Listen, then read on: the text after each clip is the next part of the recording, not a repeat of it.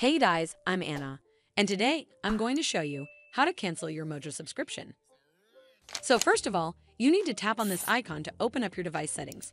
Once you're on the settings screen, you need to tap on your Apple ID at the top of the screen. From here, you're simply going to choose the subscriptions option, and then give it a moment to load. Over here, you'll then get a list of all of your active subscriptions, and underneath that are your expired ones as well. And you'll also see dates for when that next payment is due to be taken from your account. Next, tap on Mojo under Active Subscription section. And then in here, you'll have the option to cancel subscription at the bottom of the screen. Simply tap on it, and a pop-up will come up that reads Confirm Cancellation. Then hit Confirm, and you'll not be charged anymore. And the great thing is, you can carry on using the app until the subscription date was originally due. Also, deleting the Mojo app or your Mojo account will not cancel your subscription, and subscriptions renew automatically unless you cancel your subscription manually on your own.